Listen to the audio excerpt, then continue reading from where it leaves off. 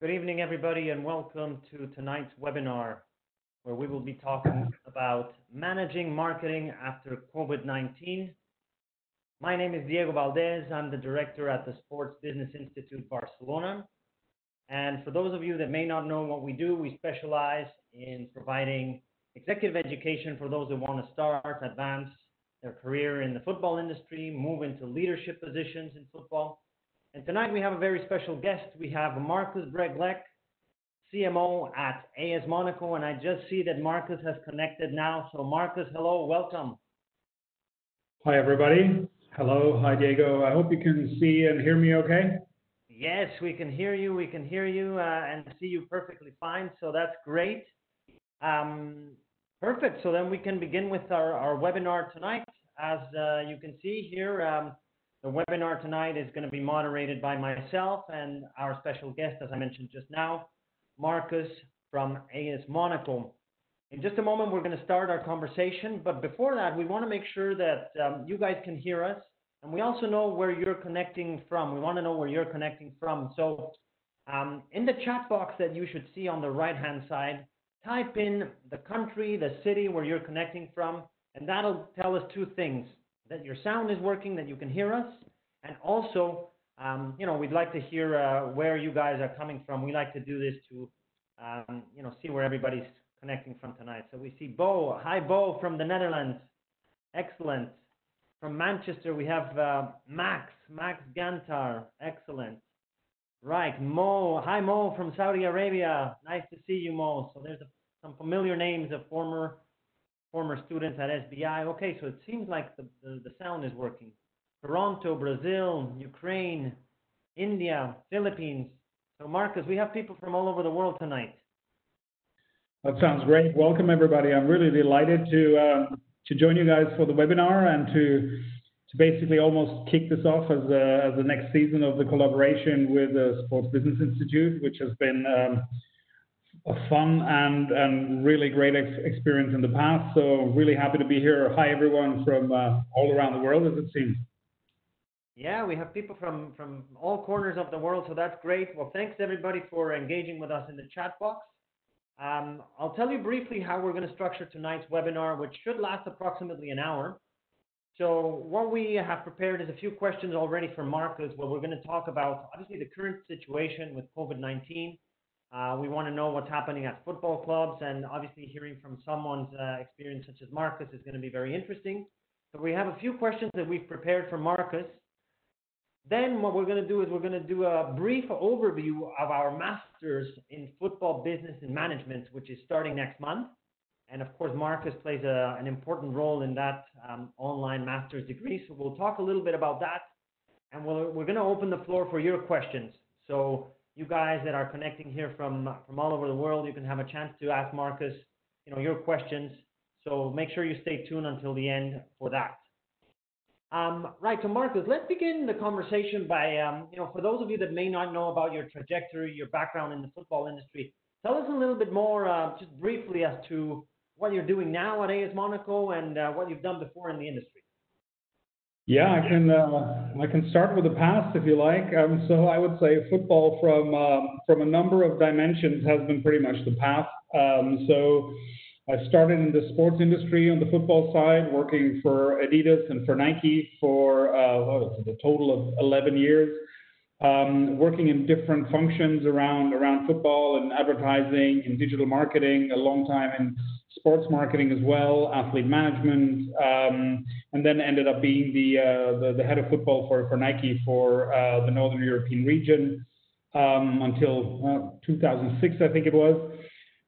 So that was the first big long stint in football, and then I moved outside of football, but kind of stayed in football because I moved into the technology and the digital industry, mobile. So I used to work for Sony Mobile and HTC, but also in that function, one of the key elements of what I've done was taking care of obviously the marketing and the brand management of both of these entities, but also their sports activities from a sponsorship, partnership perspective. So football was kind of back on the agenda, just from the other side of the table, if you want. Then there was a time where I was owning a small company with a partner of mine in athlete management, and then moved from HTC to Liverpool Football Club, where I was the CMO in charge of marketing and media for a little more than 3.5 years.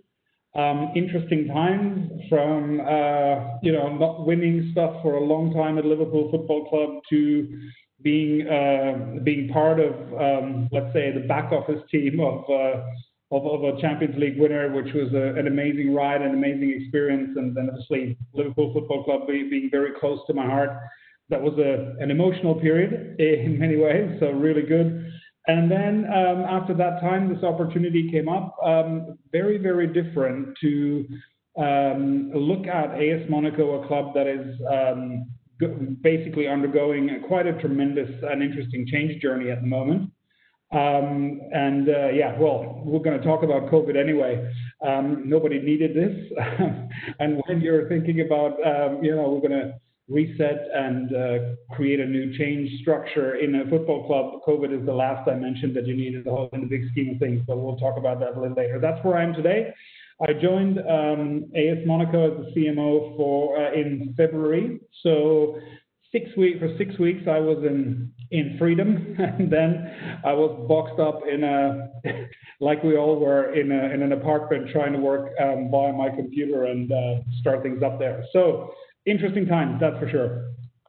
Fantastic. No, the great thing about your profile is that you really have a very holistic overview of the industry, because you've been, as you said, you've worked for the brand side with Nike and Adidas. You've been, working in athlete representation when you had your agency, and obviously with football clubs of great magnitude, such as Liverpool Football Club, and now your stint at AS Monaco, your current role.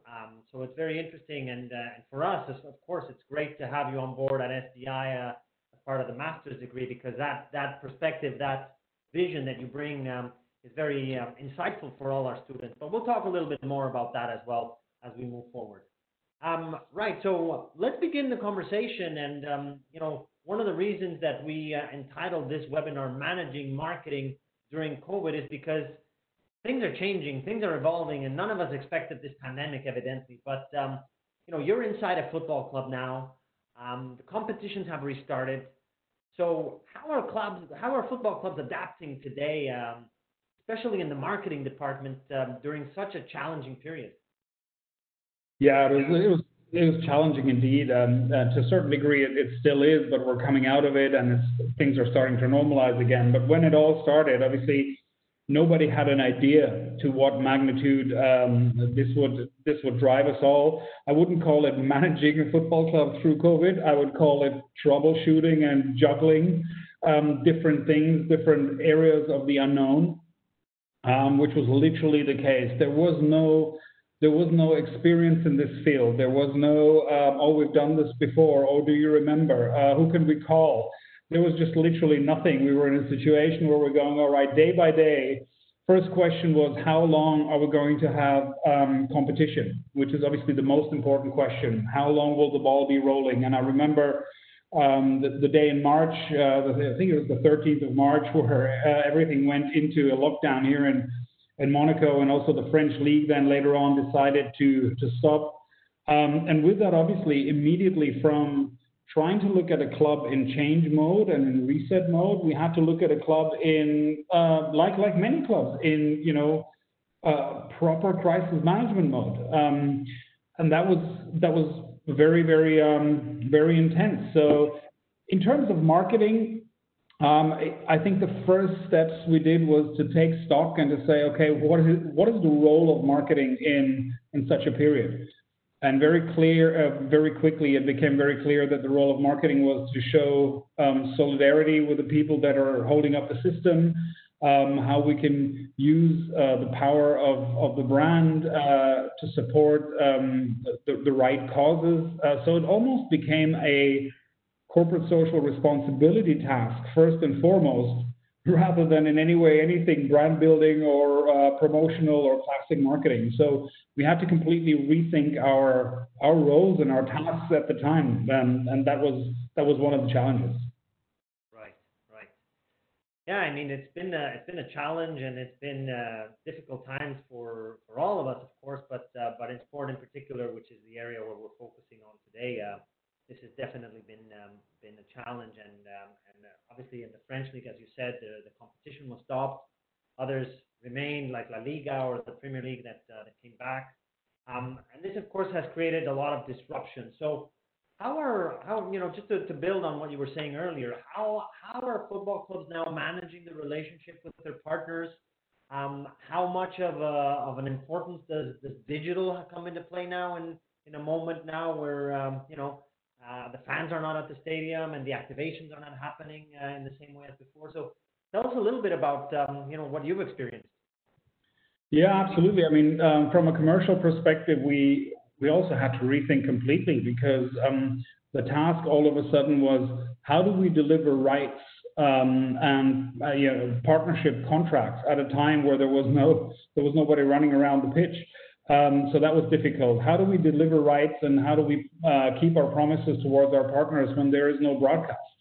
How do we bring players closer to the partners that have bought into us as good partners when they were all around the world taking care of their families at the time, and that was clearly their priority.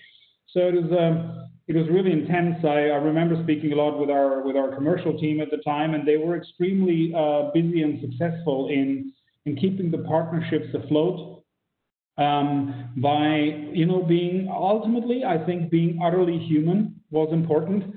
And actually, I have to say, our partners, and I hear this from a lot of my friends around the industry, partners were actually really understanding as well, because they also knew it was not the club's fault or anybody's fault that this was happening. It was a new situation, and I have to say this is where partnerships showed how strong they were, because partners were supportive.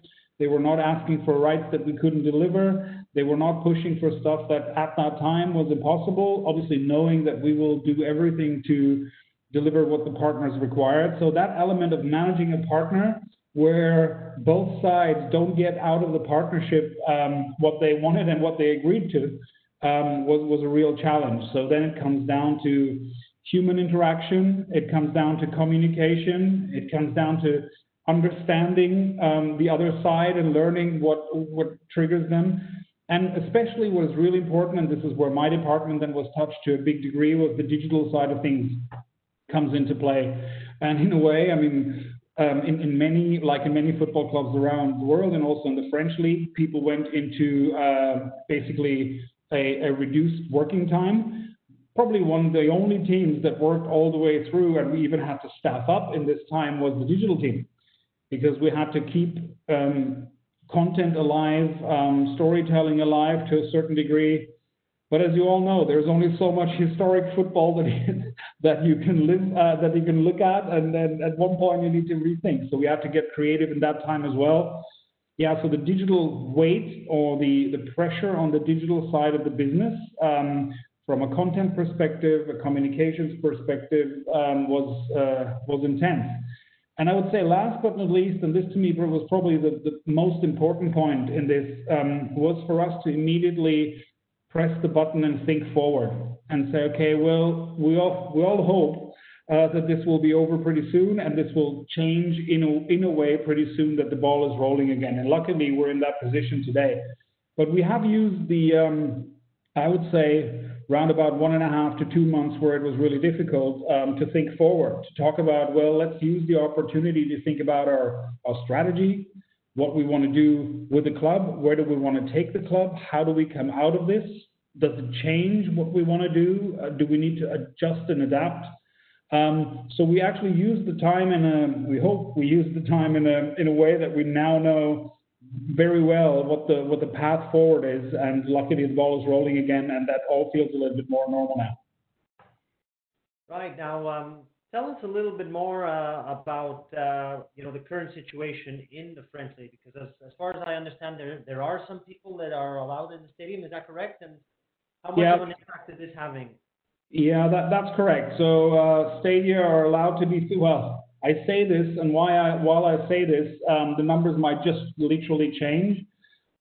simply because the overall numbers from a COVID perspective in France, they don't look great at the moment. It's unfortunately we're in the middle of a second wave, so same affects Monaco. Obviously, it affects the entire French league. But yeah, there was a test where clubs were allowed to bring a certain amount of people, up to 5,000, into the stadium. Some clubs, like for example, in an earlier game, Nice decided not to allow spectators in, even though they were technically legally allowed to do so. We allowed for a smaller number of spectators to come in. Obviously, under the social distancing rules, there's a big health and safety protocol. So I have to say our facilities and stadium operations team have done a tremendous job in making this happen and making it happen safely. Monaco is a slightly smaller stadium, so I think it's quite well controllable there. And that will remain the challenge, I think, for the next weeks and months. How do you orchestrate a stadium experience so that it's safe? But it's not necessarily what's in the stadium, it's the way to the stadium and the way away from the stadium that is sometimes even more challenging. Within the stadium, it's actually manageable with a smaller amount of people. It's more, how do people get there from a logistical perspective and then leave again without getting into danger. So there's those kind of operational elements that we have to look at in every detail you can possibly imagine. The same goes for team travel. How does the team behave? How the football teams, there's many people on a fairly confined space, and they're together all the time, and so that's also something we have to completely rethink in our training center as well. How do we operate the system that allows the football team to train in times like this? So interesting times for sure. Right. Now, you talked about thinking forward, and obviously the coronavirus has brought upon lots of challenges, but perhaps there are some opportunities. So how does the football club move forward? I mean, how do you look ahead and look to bring on new partners and continue operations as best you can? So tell us a little bit about how you're living this day to day as well. I mean, what we literally did was we said, okay, let's use the time, build a strategy, create a plan for the future, under the assumption that we will live with Corona for a little bit longer. It will not immediately go away. That's probably clear for everyone. It's just a question on how do we operate as a football club. Interesting enough, the system of football, as I've experienced it over the many years, has been fairly constant. And even now, as football is slowly but surely bouncing back, the old mechanisms start to work again fairly quickly. Everybody said the transfer market is going to completely drop into something that we've never seen before. Well, so far that has only happened in certain areas, but not really tremendously.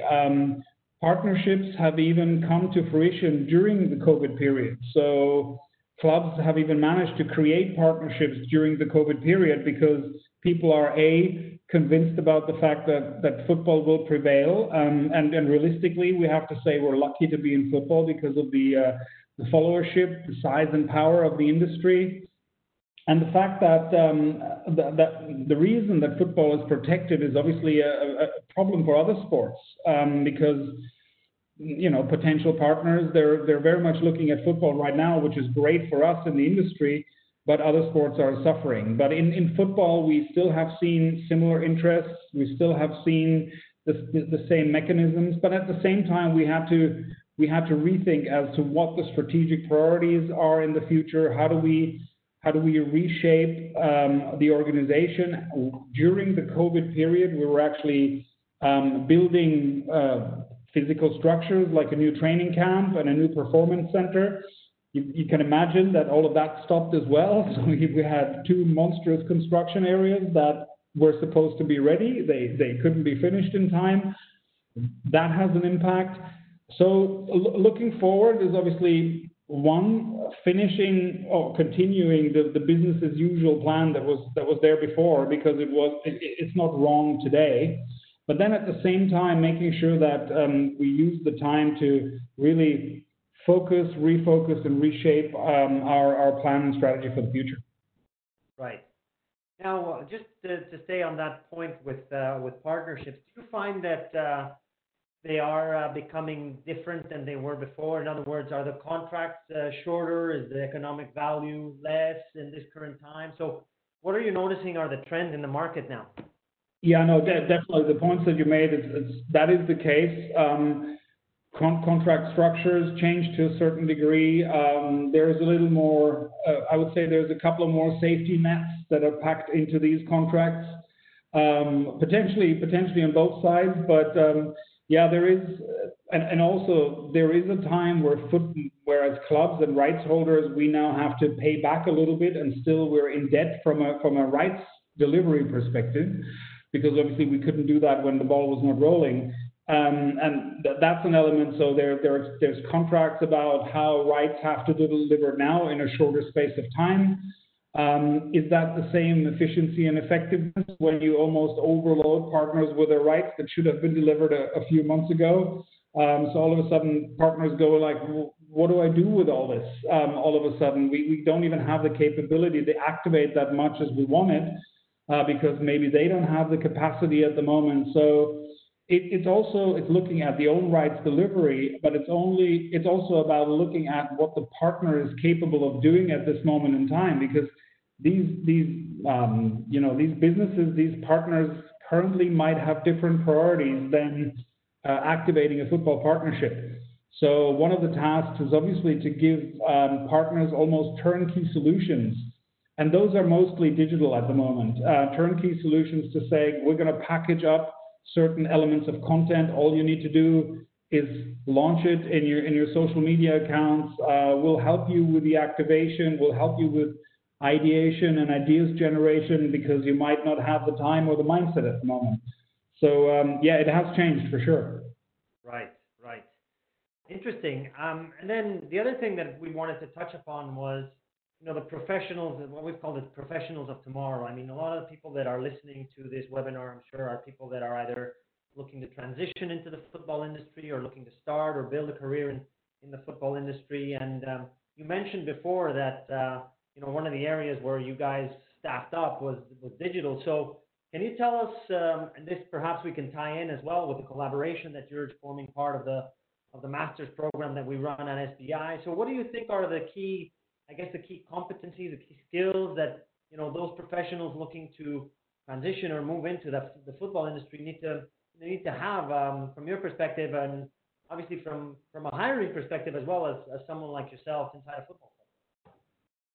Yeah, no, absolutely. I mean, the digital element today is it's not a skill anymore. It's almost a hygiene factor. For the next generation of football executives or individuals moving into the football industry, an understanding of how the world operates, i.e. in a digital-only type of way. Even a poster is digital today because it will have a barcode. So everything is digital. So that's almost a hygiene factor. It's not a differentiator anymore to have digital skills these days. It is how you use the combination of knowledge of the industry coming from programs like this, where students get the opportunity to talk to industry experts across various fields of play, which is really good to get that wide look at it. It's that gaining that experience. It is then looking at a versatile field of play and potentially investing time into. I always make a little bit of a proposal to say, try and invest into internships. Try and invest some time into internships to what I always like to call, you have the longest interview possible. You might be in an interview for 6 months, but that's a real advantage because somebody can really work with you closely as a newcomer maybe in the industry, but you show that you're open, that you have transferable skills, and to get in is via internships is a really good way. But then, as you said, the digital the digital world is the base, and then it's a little bit figuring out what is that nugget within the football world that is the passion point. I'm a firm believer that people will be best when they found their passion in a certain industry. Is it the athlete management side of things? Is it stadium operation? Is it at a club? Is it at an agency? Is it at a commercial partner in the sponsorship space? So to be very clear in the beginning where you ultimately want to land, and then be open to look at various things in a flexible way to say, okay, if you invest into, for example, 6 months internships, well, it's useful to look at different departments in that time. To agree with maybe the club that you're working for to say, okay, I want to maneuver through 2 or 3 different departments so I can get a big picture. And that I would say equips people really well. So the combination of good education, the digital world as a basis, along with activity and an ultra long interview of 6 months as an internship, that combination I know has landed many jobs for people in our department, but also at my previous club and in the football world in general. Right. Okay. No, very interesting. Which of course we're going to touch upon some of those points a little bit further ahead as we continue our discussion. Okay, great. Well, those are some of the points that we had prepared and wanted to discuss with Markus. At this point, what you can do is you can start thinking about some questions. Write them in the chat box, and in just a moment, we're going to ask Markus your questions. In the meantime, while you're thinking about your questions and putting them in the chat box, we wanted to inform you about our online Master in Football Business Management that starts next month. Now, as I mentioned earlier, Markus plays an important role in this master's program because not only is he a lecturer and guest speaker, but he's also a tutor, he's a mentor, so he works with students very closely throughout the year. Obviously that's one of the reasons why we're delighted to be working again with Markus, with his expertise in the football industry. Now, briefly, what does this master do, or what is the objective? Well, the aim is to equip you with the formal skills and knowledge and competencies to prepare you for a role in the football industry, whether it is an entry-level role for those that are younger and are looking to break into the industry, or a leadership role for those that come from another sector or that have already worked in the football industry and want to take their career to the next level. Well, this program is designed for all those profiles because at the end of the day, what we look to do is we bring the experts, we bring the people that do this day in, day out. And here you can just see a few of the guest speakers that we're going to be introducing this year for the master's program. Obviously, as I mentioned, Markus is not only a speaker, but he also is part of the tutorial sessions, is a mentor. So his role in the master's program is quite important and prominent. But we also have people that have worked at very important clubs like Rich Lamb, having worked in sponsorship roles for Manchester United, Inter Milan, West Ham United. Somebody like Ornella, who is head of professional football at FIFA. I always pointed to this master class that she did with us last year because, as some of you may know, the regulations for agents are changing and they're evolving as we speak. And last year, when we brought Ornella into the master class, essentially she was telling us what those reforms were going to be. So you were hearing it from the people that were designing the new regulations, such as Ornella herself at FIFA. Then we have people like Julie Ferre, who's worked at FC Barcelona, also was part of the team at Monaco before. Esther, working for events for the World Cup for FIFA or UEFA. We have a lot of people that have a wealth of knowledge and experience. And as you'll see, it's people that do things day in, day out in football, whether it's for a club, for a governing body, for an agency, for a representation firm. We wanted to bring in not just people from clubs, but from all of the industry, because it is important to look at it from the prism of the brands, of the clubs, of the governing bodies, of the new players that come into the industry. So we bring in people like Amir Somoji, who is a consultant based in Brazil, CEO of Sports Value, Malek Koido, player representative and FA registered intermediary, Christian Martin. So the list goes on. You see the people that have worked for Manchester City, others that have worked in agencies. So the idea here is, like I said before, bring in the experts, bring in the people that do this day in, day out, so that you learn and you build, the expertise from people working in the industry. The other thing that we really focus on is networking. So we believe that the master's program, yes, part of it is the content, the knowledge, the skills that you're going to learn, but the big element that comes to light here is the community that you build and the network that you nurture when you form part of this master's program. Just to give you an example as to who we have and the family that we like to call the SBI family.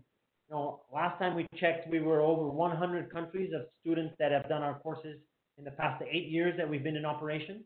So you see the map there, and a lot of yellow dots across the map, and that just goes to show that we have a wide community of both students and alumni, which plays a big role. A lot of them have gone on to work and are currently working at clubs, federations, organizations such as the ones you see here on screen. And we also, the program tends to attract a wide array of profiles. And Marcus can attest to this. Last year we had a few professional football players on the course. This is a picture of Wes Morgan from Leicester City, who was part of the cohort a couple of years ago. There you see when he came and visited us in Barcelona. And Marcus, last year, if you recall, we had a couple of professional players in the cohort, right? So tell us a little bit about how this also helps in the interaction when you have people that come from the industry, players, people from other sectors, and those that are starting out. So what was your experience like last year when you were forming part of the Masters? Yeah, I mean, this was great because they obviously brought in a little bit of a perspective of the football side in clubs. And something that is still happening in football clubs a lot is that divide between the football side and the non-football side. And it's interesting when people transcend and they start to understand more what's behind the non-football side. It's pretty clear what the football side does, but sometimes it's not so clear what the business behind is doing. And then when you hear from some of the guys, Tardini was part of it, you hear some of the guys that actually start to dig a little bit deeper into what it takes to run a football club, what it takes to make sure that the operations on the football side is working, but what does it also take to make sure that the commercial, the brand side is forming the base for long-term brand building as well. All these things are interesting, and then to get the perspective from professional players, how they see it while they're playing, how far this is sometimes away from them, and how important it is for the non-football side or the business side of a football club to, I wouldn't say prove the value, but sometimes explain the value a little better within. This was the case in both of the clubs that I have worked in or I'm still working in. There is always a little bit of work to do to make sure that these two worlds come closer together, because one can't live without the other, that's for sure. And ultimately, these two worlds need to sync. And it's interestingly enough, when you look at what are the most successful clubs, it's usually those clubs where these two worlds are nicely in sync and working together. There's always, there's bumps, there's hurdles, there's tooling problems, stuff like that. But ultimately, where these two parts of the entities sink in and follow a certain direction, that's why the point of clear club strategy and clear plan is really important. Where those two things come together, there's usually success. Also, when there's no success on the pitch, because there might be 3-4 years where there's just no success whatsoever, and then sometimes a strong business and a strong brand can carry a club through such a time as well. This was literally the case in my previous club at Liverpool Football Club. We didn't win for a long time. I mean, between 2005 and 2019, that was for Liverpool fans, it was long years of very little. But still, the Liverpool brand prevailed. The history was celebrated. The depth of the brand came across and carried the club until the victories came back, and obviously that's an important piece. Yeah, no, absolutely. You mentioned Troy Deeney from Watford. I was having a conversation with him as he finished the program, and one of the things he said is it's opened my eyes, because I've learned a lot about the business side, and as you said, sometimes the business side and the sporting side don't always coexist as well as they should in some cases. And his feedback was, I've really learned a lot about the industry that I'm in, that I've been involved in for many years, but now I understand it from a whole different prism. So just to let you know, we are speaking to a few professional footballers as we speak, and we expect to have a couple of them join the program shortly. So we will be announcing in the next weeks probably a couple of names that perhaps some of you may recognize, professional footballers that are looking to join our. Also, is that why Messi wasn't sure about prolonging in Barcelona? Is that understand? Yeah. It looks like he wanted to take a bit of a hiatus to come and learn with us, but now he's back on the field, so maybe another year. Right now, just moving on here, and we'll get to your questions in just a moment. But I do want to talk about this area of the master's program, which is in fact where Markus plays a very important role, which is mentorship and guidance. One of the things that we did when we designed this master's program is we didn't just want to offer our students, like I mentioned before, the knowledge and even the contacts. We wanted to be there to guide them because, let's face it, it can be challenging for somebody that's looking to break in or move into a leadership position in football, and they don't necessarily know which route to take. So our mentorship program has been designed specifically to look at your personal objectives, aspirations, but also identify those gaps that you may have. And with our team of tutors and mentors, work to optimize those opportunities. Now, of course, Markus worked very closely with our students last year in helping them. And Markus, perhaps you can touch upon this as well, the mentorship side of the program, and how did you experience it working with our students? And many of them have gone on to, whether they've started their own projects or somebody that just contacted us last week who got the role of the managing director of a club in the Netherlands in the second division. So, people like that move in and are able to benefit from that. So what was your experience working as a mentor last year, Markus? I think that's one of the really interesting parts of the program. There is obviously the part of the program that is the master class, where you get a lot of information, where you really dig deep on certain topics by the experts you mentioned. But then there's this element of the, as you call them, the lab sessions, and I thought they were really useful. Those are usually sessions where we have more of a guided conversation around certain topics, and then working with the different students and taking different perspectives. Also, the geographical differences are really interesting because you get influences from Brazil. We were talking about the US. We were talking about Canada. It was really Africa. I remember it was really a very diverse group, and it brings in a whole array of perspectives. So those lab sessions around certain topics, and then working on certain topics together were really useful. And then last but not least, there was the as you call it, the mentorship element of the course, which I thought was great. I hope it was useful for the students. It was very much having conversations around what they specifically aspire to. What are their strengths? What are the passion points? Where do they want to go? What are the ideas? How do they potentially go about it? What's a good way in? Questions like, as I mentioned before, should I invest another 6 months in an internship? Should I not do that? How do I do it?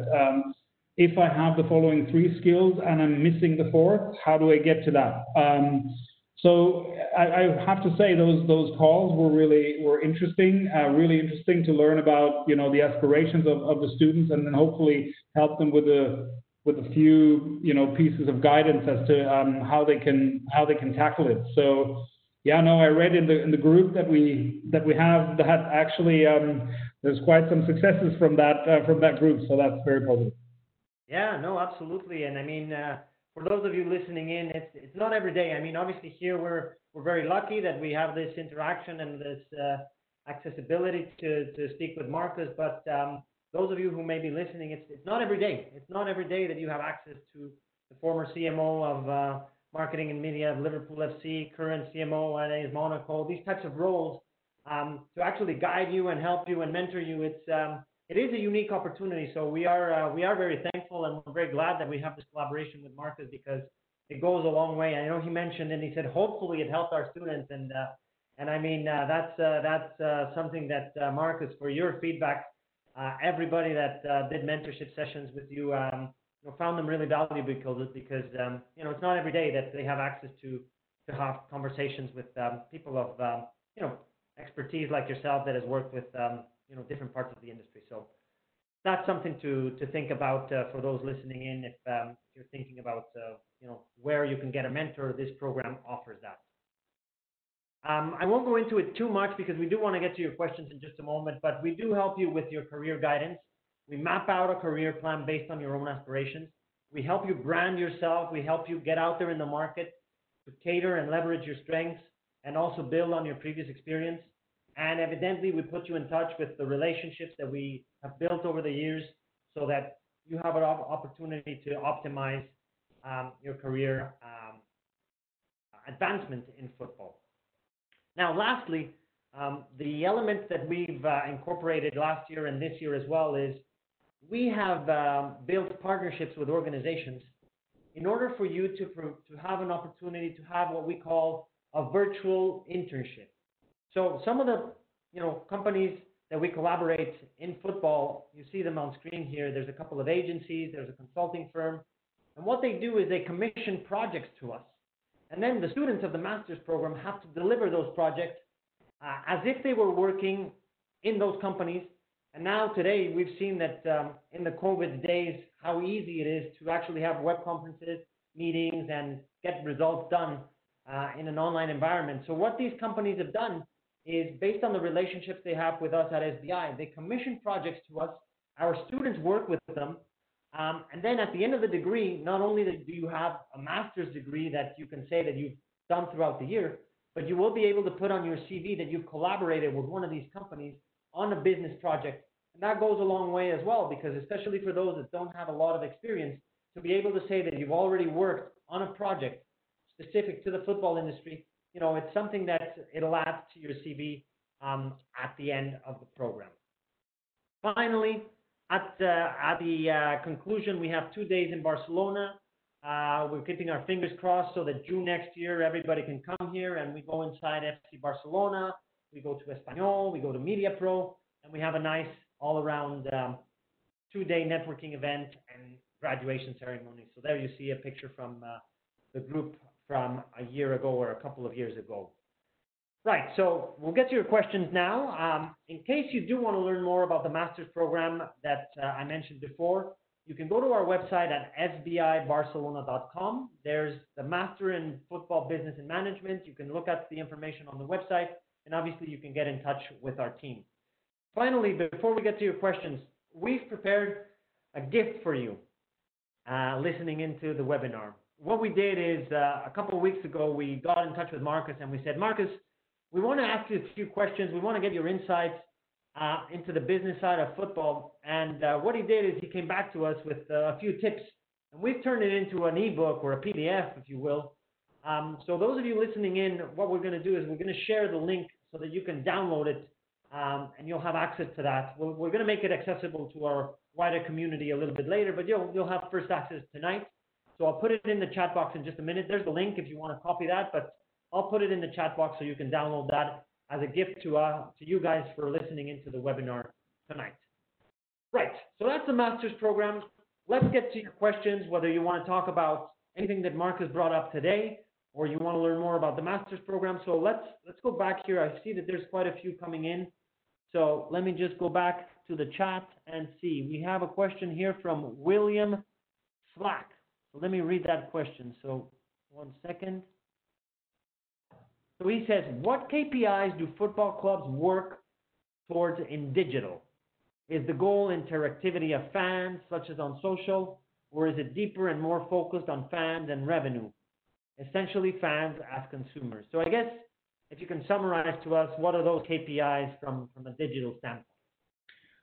I mean, football clubs are growing up to serious digital businesses, and therefore they have very similar KPIs to those. So there is the awareness KPI, there is the KPI, well, the most important one that we measure is obviously the KPI of engagement. How close do we get into a dialogue with our fans rather than into just display marketing and promotional elements? How can we really ask people, trigger people to do something? So whether it's user-generated content, whether it's shares and stuff like that. So the main focus at the moment is obviously the engagement trigger, but then there's obviously the data side of things.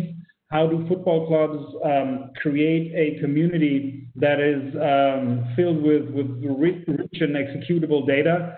That's not only valuable for the football club, but also for partners. So to what degree do football clubs get consent from the audience to promote partner promotions or partner opportunities as well? So those are kind of the main KPIs. Take all of that aside, the main KPI of a football club is to score one goal more than the other team. And it sounds a bit weird, but when you go and work for a football club, only then you realize how important it is emotionally on a Monday morning that the team has won. That element is not something we can underestimate. So besides the hard numbers, there's the emotional human factor in a football club that is important. Right. Okay. Fantastic. We have another question here from Rana. He says, at this point in time, when the fans are not coming into the stadium, how are you managing fan engagement? Sorry, the question just disappeared on me. But I guess about fan engagement, and he says, is it more than earlier? Is there any conscious attempt at personalization? Are you doing it alone or with partners? So fan engagement now that there's limited fans or no fans in stadium. Yeah. So as we talked about before, the digital area is the answer. I would not know how football clubs would have survived this period without the digital space. How would fan connections and dialogue have happened if we didn't have the opportunity to go through mobile? We reshaped, in our case, and also I can speak for my former club, we reshaped basically the organization to a very content-led, we call it content factory.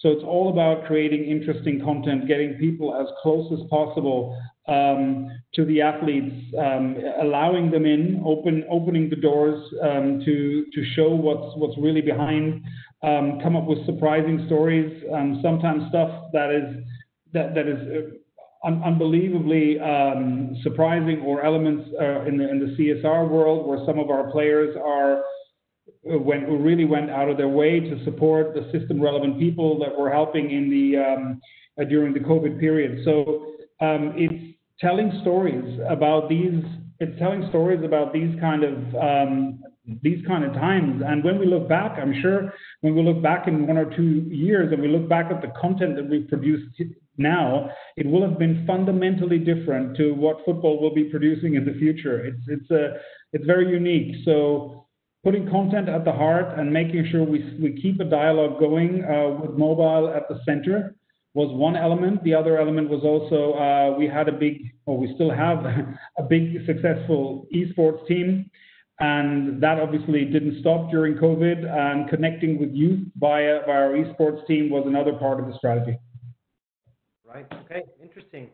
Now, there's another question which has come up here from Mohammed Kadri. Hi, Mohammed. Nice to see you. First off, he says, thank you very much to both of us for the session. Well, thank you for being here, Mohammed. Now, he wanted to ask about broadcasting rights, because one of the things that we obviously saw was that the French league, they called off the league as opposed to some of the other competitions. So what was the broadcasting scenario like with the broadcasters, in the sense that were they compensated? How are you seeing that having an impact now? Yeah, it was very difficult. The French league was obviously one of the few leagues next to the Belgium league and a couple of others worldwide, but maybe smaller leagues. But the French league was one of the big leagues that actually really decided, okay, we're going to stop this. From a broadcasting rights perspective, that was difficult because what you do immediately when you make such a decision, you basically you kiss goodbye quite quite a substantial amount of revenue from a broadcasting perspective. I mean, it was all over media. I'm not telling any secrets. It was round about 350 million euros that were simply lost in space because the product didn't exist anymore for a period of time. And obviously the broadcasters then didn't have any obligation to pay that, rightly so. So that was really a pure and simple economic impact right there off the bat. The way it was mainly managed, it was managed, luckily there was already a new media deal in place for the French league, which gave the security for the future. And it was clear that there is substance and security, and because of that substance and security, it was easier for clubs to get government support and loans in order to bridge the gap until the football season started again. So that was kind of, in many ways, that was the principle on how it worked in the French league, and that's how many clubs actually survived. Yeah, no, absolutely. Okay, good. Right, there's somebody here, Omari says, what books should I read and resources to increase my football knowledge? Well, there's two that I would recommend. One is Done Deal by Daniel G. The other is Show Me the Money by Esteve Calzada, if you want to have a look at those. Marcus, I don't know if you have any books that you wanted to recommend. It's not really a football book, but it's one that depicts the mindset of a great leader in the sports world. I would recommend Shoe Dog from Nike. Oh, great one. So yeah, Phil Knight. It's not all football stories, obviously, but it just, when you want to talk about mindsets in the sports world and what it takes to win in the sport environment, that's a pretty impressive book.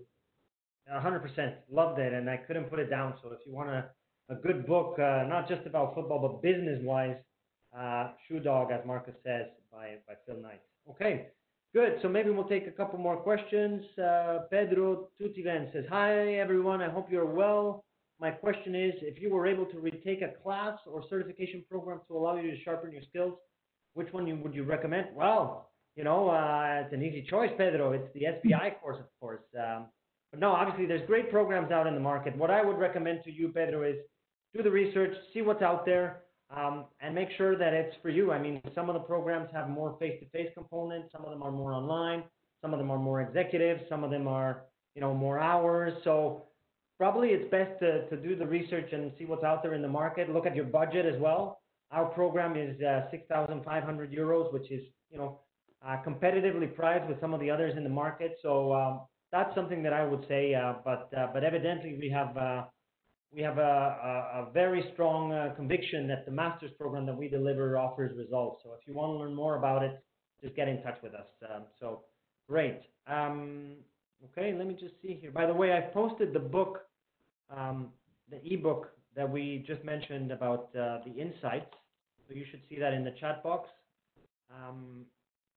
And then somebody here, Sebastian. Hi, Sebastian. He says, I'm working in an amateur club with many sports. 27 sports. Just lost that question as a new one came in, so sorry. Let me try and get back to it. Yes, what future do you imagine for that type of institutions in marketing? So amateur clubs, obviously they're struggling as well. So what do you see as the future for them from a marketing standpoint? First of all, on the one hand, they're struggling like all clubs, especially amateur clubs across all sports around the world at the moment. It's really, really difficult for these clubs because they largely rely on spectator revenues in many cases, depending on what level the club plays. But that is a serious income. That is obviously most of the time there's no media rights involved, so therefore these clubs are struggling. What future? I think amateur sport has a huge importance in not only delivering talent, but making sure that society stays mobile and active. From that perspective, I think amateur sports will always be holding up the flag and will be a really important component for professional sports as well, to have that connection and that interaction. I think it's almost a basis that is really difficult, that really has a difficult time right now, and that, in my opinion, there should be a better, more significant solidarity model where professional sports should go out of their way a little bit more to support amateur sports because it's hugely important. But from a marketing perspective, it is the only thing you can probably say at the moment is hopefully these clubs were properly managed, that there's a little bit of a financial backbone to go through this time, and then when the spectators come back, it'll come back to somewhat normal. It's really difficult. It's hard to say at the moment. I'm going to be honest. Right. Okay, good. So let's take the last question, and with this we will begin to wrap up, so we finish off on the hour as we wanted to. So let me just have a look here for that last question. Okay, this is a good one, and maybe we can wrap it up with this one from Grecia Catalan. Grecia, nice to see you. Grecia is based in Ohio, and she did a course with us a little bit earlier on in the year. And she says, what advice would you give your younger self with regards to entering the sports industry? So a good one to finish off there, Markus. What advice would you give to yourself, and I guess to everybody listening tonight? Yeah, I think pick the right education, and I'm not saying this because I'm on this call, but the flexibility and the variety of this course is really great. Pick the right basis of education. The second one is go after that part of the football world that you're really passionate about. So that's the passion element. And the last point is don't be shy to invest, as I mentioned earlier, in the longest interview there is, which is an internship, and show on the ground what you can do. There's so many cases in my past where we took over interns right away because they were just too good to let go. And on that note, one of the students last year that mentioned to us, and this, Markus, maybe you haven't heard directly, but Michelle from last year was very grateful because the advice that Markus gave to her, this is a student that came from another sector that was looking to get into the football industry in Brazil. She had some contacts, she wanted to leverage that, and she was starting a company. And the advice that Markus gave was do some pro bono work. Go out there, do pro bono work for football clubs, and whether it's an internship or pro bono work, or I think somebody on the call as well was asking as to how to approach football clubs to pitch a particular service. So all of that can go a long way if you do something thinking long term and not right away as to getting the result, because that'll come later on. But investing in the long term game is a good way to put it. So with that, we can wrap up the questions for tonight. We are very glad to have all of you here connecting. We like to call it our SBI family. Whether you've done a course with us, whether you're thinking about doing a course with us, or whether you just come for the webinars, you are part of our family, and we want to keep you engaged, and we want to keep providing value to you. So an hour of your time is very valuable. We thank you for having spent it with us tonight. If you want to learn more about the Master's Program, get in touch with our team. You see our email addresses there. I'm very happy to engage with all of you. There's my email if you want to contact me directly, or some of our other team members at SBI. And you have our website there. So the last thing to say is, thank you, Markus. We're looking forward to working with you another year. It's been an engaging hour with our community tonight. Any final words on your end to finish off the webinar? Much appreciated. I'm really looking forward to it. Can't wait. I hope to see many of you in one of our video sessions, and really looking forward to it. And let's all hope football went through the deepest valley of this already, and we're only going upwards. Yes, let's hope so. That'll be what we will all aspire to. So thanks once again, Markus, for sharing your insight with us. Thanks to all of you for listening in. And if you want more information on our Master's Program, you know where to reach us. We'll be there to answer your questions and help you to make the best decision for your future. So thanks once again, everybody. All the best, and take care. All the best. Take care. Bye-bye. Bye, everybody.